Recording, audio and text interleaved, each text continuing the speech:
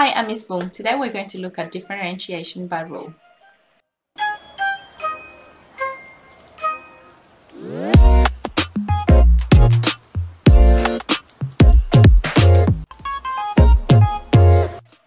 So in the previous video we had to look at differentiation by first principles and we did a few examples, but let's see if there's a pattern and a faster way to do it.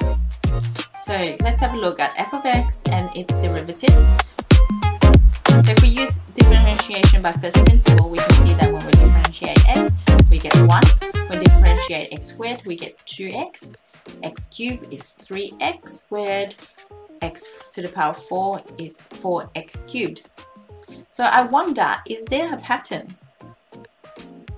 So if you can see, the power of x always goes down by 1. See, 4 becomes 3, 3 becomes 2, 2 becomes 1, 1 becomes 0. And the number in front of it is the power of x. So x is 1, power of 1, so it's 1. Bring the 2 down, bring the 3 down, bring the 4 down. I call it bring it down because I'm bringing it from up here to down here. So there's a pattern there. So f of x and f dash x. If I have x to the n, then following this pattern, how would I write it? So the power decreases by 1 and the number in front of it is the power. So n, x, n to the minus 1. What about if I already have a number in front of the variable? So it will become 6x, 3x squared becomes 6x, 5x cubed becomes 15x squared. So what is the pattern there? So let's have a look at this one. 2 times 3 is 6. So we are just multiplying the power. So we still bring it down, then multiply the next door neighbors numbers together, and then the power is still reducing by 1. Test that theory. 3 times, so bringing the 3 down, 3 times 5 is 15, and then 3 minus 1 is 2. So it's the same thing. So we just have an extra value, let's call it a at the front, but it's the same type of pattern. What about if I had x to the 0, what would that become?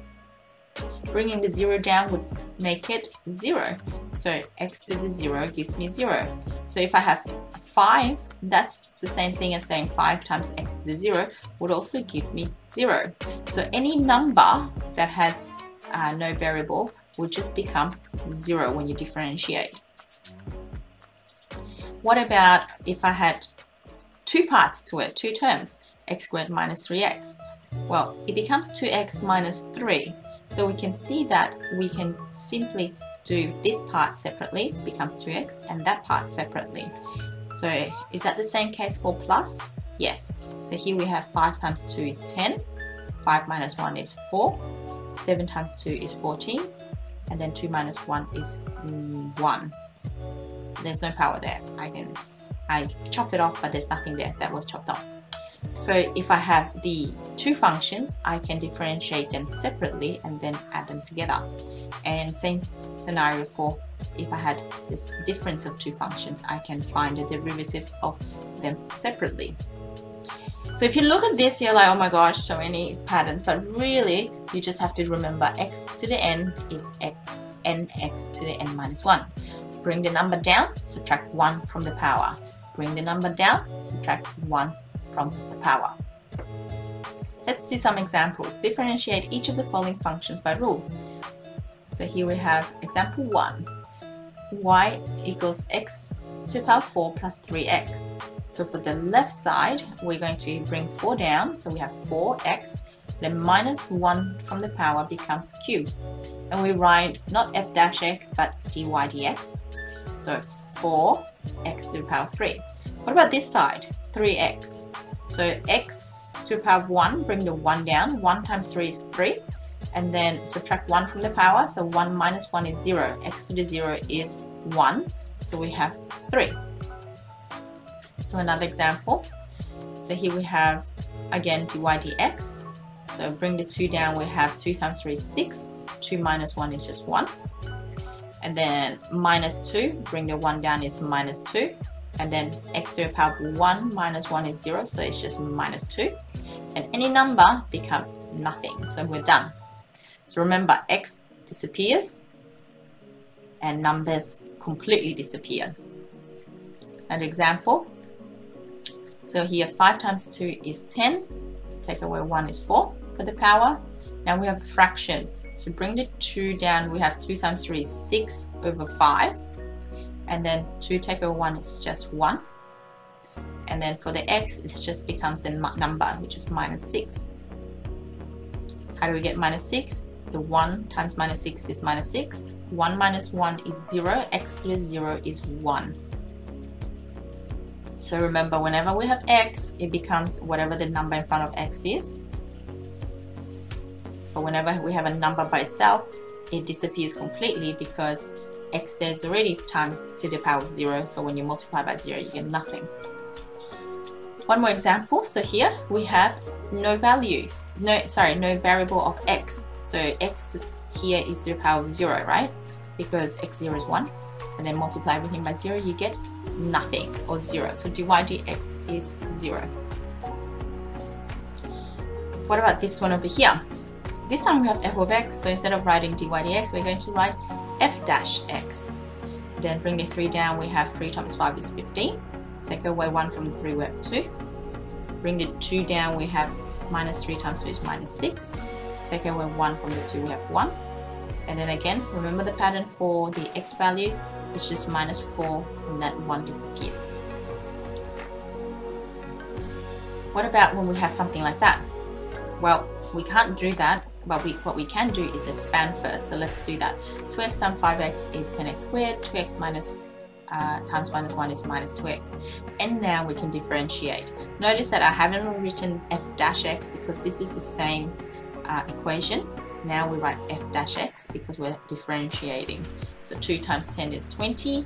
Then take away 1 from the power is just x. And then the minus 2. So let's do some notation because we'll see it in different ways so we don't get confused. So if we have f of x, then the derivative is f dash x. If we have y equals x squared, we would write dy dx. Oops, ignore that d. But if we had, for example, x and t's, then it will be dx over dt.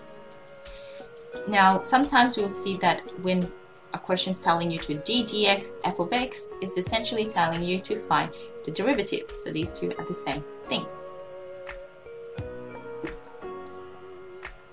So let me show you how we use the calculator to solve any of these. So let me show you how to do the first one. So how do we get to make it look like that? So you type in the expression, so x to the power 4 plus 3x, and then you highlight, go to interactive calculation, and then diff, press OK, and it gives us the differentiated line. So again, interactive calculation diff.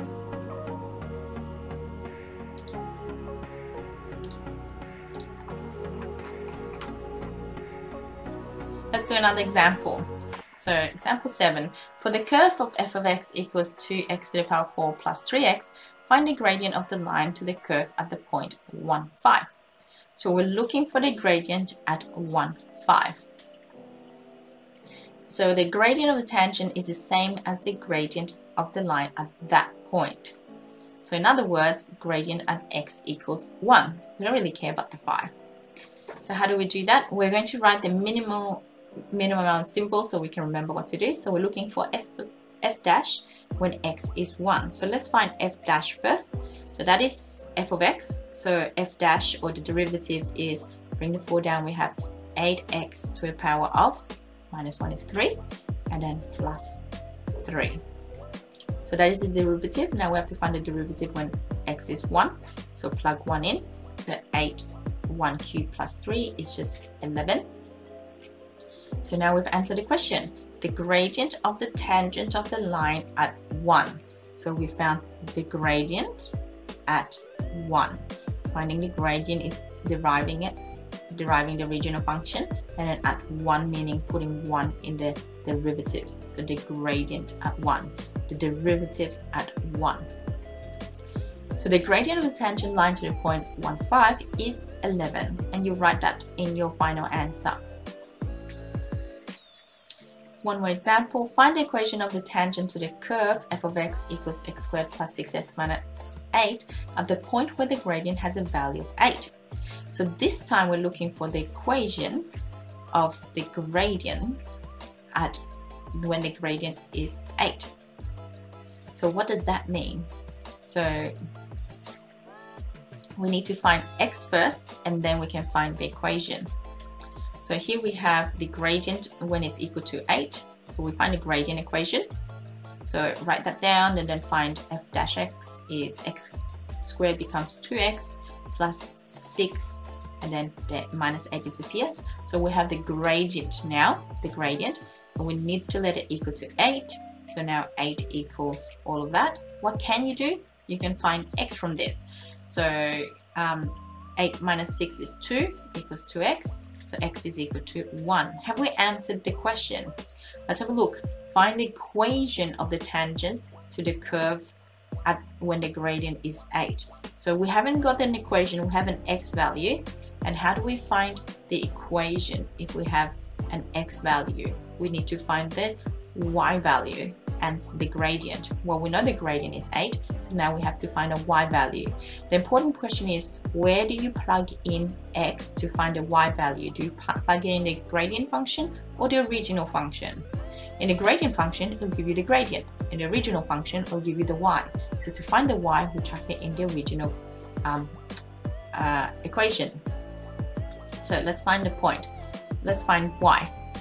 So f of 1, so the original equation right here, will be 1 plus 6 minus 8, which is minus 1. So we have a point, 1 and minus 1, and we have the gradient. So with the point and the gradient, we can use our y minus y1 equals mx minus x1. So plug it in there, so the minus 1 and the 1 and the 8, and we can rearrange to find our linear equation. So we have found the equation now. I think we're looking for equation. This is quite a tedious and complex question. My tip to you is underline the keywords and then write out what you're looking for. See, I've written it nice and bold. Equation where f dash x equals 0. So I know how to find f dash x, and I know, sorry, equals 8. I know how to make it equal to 8. And then because I've written equation or I've circled it, I know that that is not my final answer.